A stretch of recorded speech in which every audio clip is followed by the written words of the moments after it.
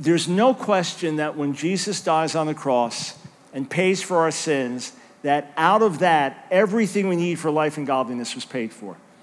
And in that sense, there is healing in the atonement because healing is part of God's restoration.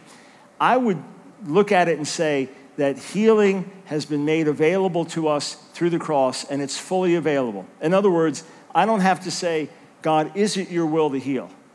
You know, Sammy's really, really sick, and the doctors say he's not going to live. Lord, is it your will to heal? My confidence is that it is his desire, it is his revealed will, and it's been paid for at the cross. In that sense, healing is in the atonement. In my book, Israel's Divine Healer, which is a technical book, there's more words in the endnotes than in the main text itself. I do deal with this issue of the quotation of Isaiah 53 and Matthew 8. I'll try to make this succinct.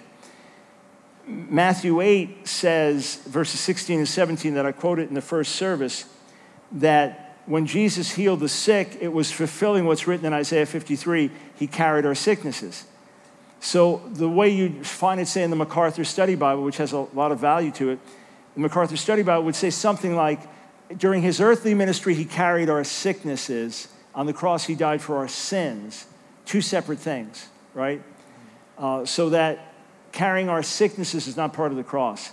The problem is, Isaiah 53, the whole context is when he's dying on the cross, we thought he was suffering for his own sins, but that's when he was carrying our sicknesses and pains and diseases and sins on the cross.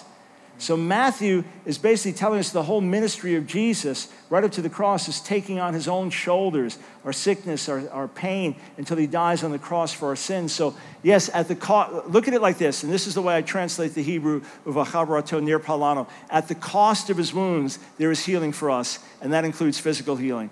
So I would go to God as if it was a promise. I wouldn't just put it all on me in a stress way. I look at it as an incredible opportunity, a promise that's available. And if I don't receive it in this world, I know I have complete victory over sin in this world, but I don't live it out all the time. There are many promises. I look at that as something available, something that's promised. I want to take hold of it, but I understand we don't receive perfectly everything, all the benefits of the cross in this world.